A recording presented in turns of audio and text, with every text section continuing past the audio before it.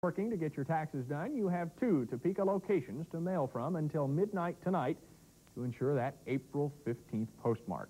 You can drop your returns off in a box at the main post office downtown, as this line is doing, or at the North Topeka Postal Annex at 2520 North Kansas.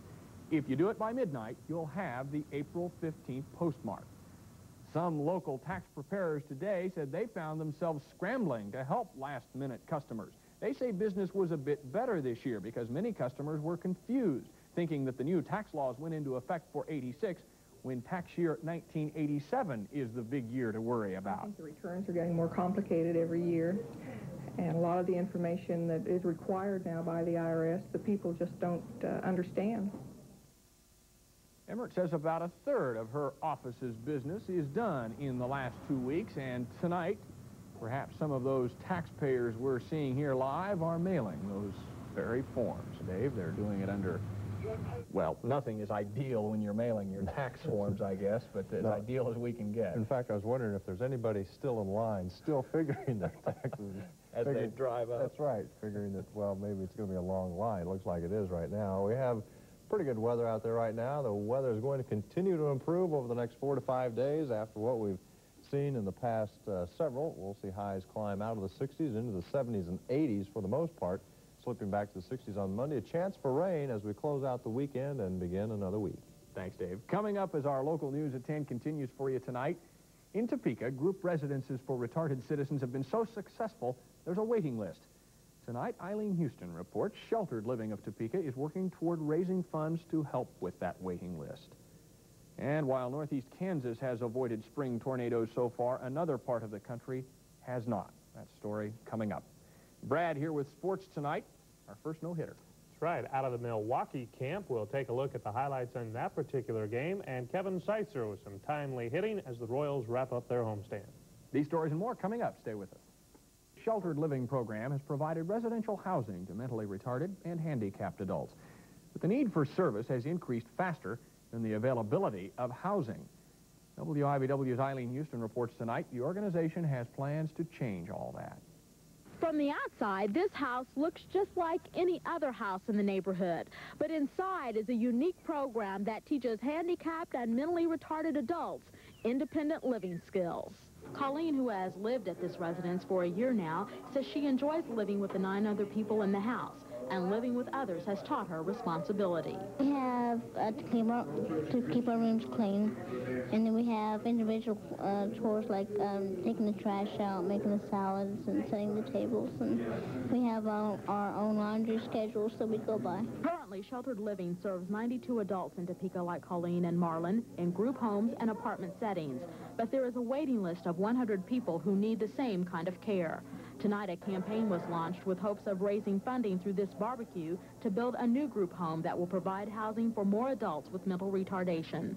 The goal is $500,000 by the end of May, and the executive director of the program says if they meet their goal, they will look for land in a normal neighborhood setting. I think it's important to be in a regular neighborhood, not only for the client, but for the people that live in neighborhoods, to have a better understanding that mentally retarded individuals are not necessarily totally disabled, but they have a lot to contribute. Sheltered Living receives funding from the federal, state, and local levels, as well as private donations. The organization recently received some minor budget cuts, but Larson says her group will do everything they can to continue to help these people become more independent than they currently are. Eileen Houston, WIBW News at 10. Governor Hayden signed a bill into law today that he says represents historic changes in Kansas. Hayden's signature made it legal for Kansans in 36 counties to order liquor by the drink. The governor signed the 78-page law before a small group of legislators and members of the Kansas Republican Party in suburban Kansas City. The law means Kansas in the 36 counties that approved liquor by the drink will be able to buy drinks without a club card. Counties that rejected the amendment will have a chance to vote on the issue again as soon as 1988. The law, by the way, goes into effect July 1st. Before Governor Hayden put pen to paper today on the liquor by the drink bill, he attended a ceremony honoring one of Kansas' former governors. Hayden was part of a dedication today renaming the old Santa Fe office building. That building renamed for former Governor Alf Landon. Governor Hayden says the dedication is a tribute to everything Landon has done for Kansas. Landon's daughter, Senator Nancy Kassebaum, says it's a tribute her father appreciates. At another Landon namesake, the Expo Center's Landon Arena, 240 high school students tonight sang and played a grand opening concert. Guest of honor with students, Louie Bellson, husband of Pearl Bailey, who spoke last night. Bellson is a renowned drummer who's played with the likes of Benny Goodman. He spent all afternoon rehearsing with the students, saying they inspire him. Hey, I came here to work with you, but I'm not going to tell you that everything we're going to do is right, because if you learn something from me, then I learn something from you. I want to meet you on an eye level, and let's get the job done, so when the performance comes tonight, it's going to be right. A special treat at tonight's concert was the band piece titled Fanfare for an Expo Center. Topeka music teacher Ruben Corona composed the score. Governor Landon also has a lecture series in his honor, and today a prominent conservative columnist was the 74th Landon lecturer. George Will centered his remarks on taxes, an appropriate subject for April 15th. He says we'll have to help pay for the federal deficit in the form of higher taxes. At a news conference prior to his address, Will said Kansas Senator Bob Dole is no longer just an up-and-coming national candidate for president. I think he's up and come already. I don't think he can any longer be called a dark horse. In the last poll I saw, he was ahead in Iowa. Dole was ahead of Bush. That fact was, I think, produced not so much by Bush's problems with a connection to the Iran-Contra affair as the agricultural distress in Iowa and Dole's identification with agricultural causes. Will said Dole must move away from his image as a lawmaker and develop a campaign theme for the future. Today, Dole was campaigning in Missouri as part of a 9-state swing. When we come back, no Easter furlough for John Hinckley, Jr. And a bit later, local high school students are honored for their academic achievements.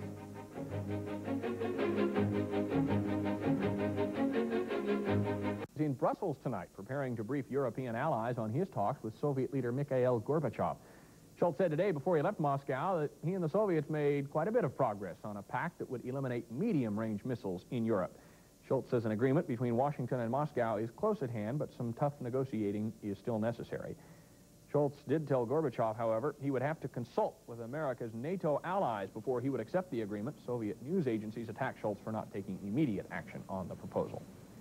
As Libya commemorates, even celebrates, the anniversary of America's raid of 1 year ago, a rare appearance tonight by her leader. Muammar Gaddafi today attended a rally marking that bombing, describing the incident as, quote, horrors of the aborted American aggression, end quote. Gaddafi was not the only one rallying today. The Libyan government even paid for some American Indians and other Americans to come over and denounce the raids. The Libyan news agency says the Tripoli march began Tuesday night and lasted until early Wednesday. It appears President Reagan's would-be assassin won't be allowed to visit his family this Easter. John Hinckley, Jr. apparently spoiled his chances for that visit by choosing the wrong pen pals. The mental hospital where he was committed for shooting President Reagan and 3 other men today withdrew its proposal to allow Hinckley an unescorted visit home. It was learned earlier this week Hinckley has written several letters to multiple killer Theodore Bundy and Squeaky Fromm, the woman who tried to shoot former President Ford. The hospital says it needs time to study writings and other materials found in a search of Hinckley's room yesterday. 1 woman was killed today and at least 7 others were injured by a series of tornadoes that cut a 5 to 6 mile path through Florida. One tornado caused severe damage in a 5-mile stretch through rural central Florida. A deputy sheriff reports several mobile homes were destroyed, many other homes damaged. Some parts of the area tonight still without electricity. Coming up closer to home, things are much quieter. Dave has that in a moment.